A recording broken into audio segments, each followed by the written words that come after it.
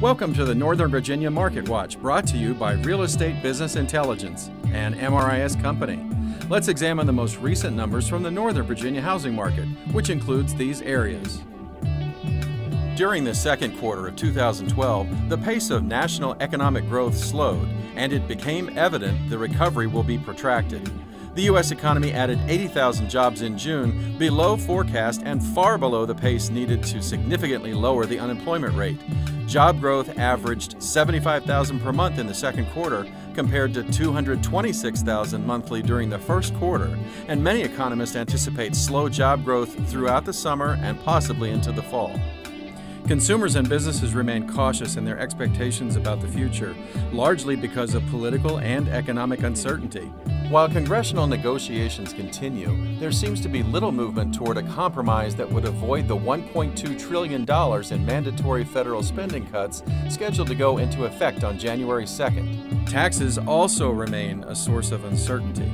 President Obama proposes an extension of the Bush-era tax cuts for families earning up to $250,000. However, Republicans argue that higher-income households should also be included. Reports from the national housing market remain upbeat. Sales and pending sales activity are up, with most metropolitan areas experiencing price increases. New construction is also rebounding. The number of new housing starts has risen to its highest level in 4 years.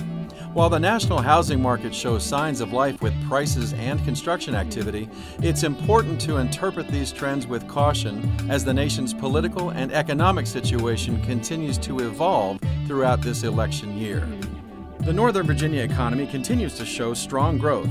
The unemployment rate in Northern Virginia is just 4.1%, one of the lowest regional unemployment rates in the nation.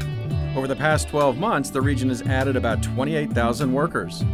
There is ample evidence that demand is rising in the Northern Virginia housing market as the inventory of homes for sale continues to fall. The 6,995 active listings at the end of June are 20.1% below this time last year. The 4,093 new listings entered reflect the lowest number of June new listings the region has seen since 2000. While the inventory is declining, sales activity is gaining momentum.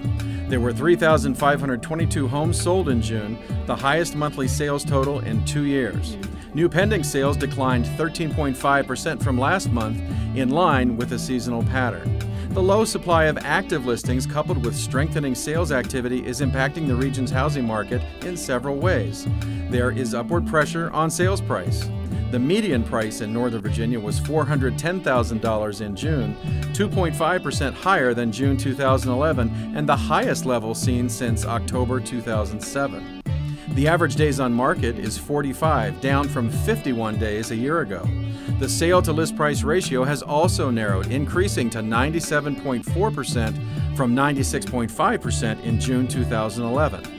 The current dynamics in the Northern Virginia housing market point to increasing demand, higher prices, and quicker sales in the coming months. The number of active listings should eventually increase to meet this growing demand, though it is unclear when this will occur. Many potential sellers are still faced with significant equity loss and could be waiting for prices to climb further. That's the Northern Virginia Market Watch for this month. Check back next month for the latest.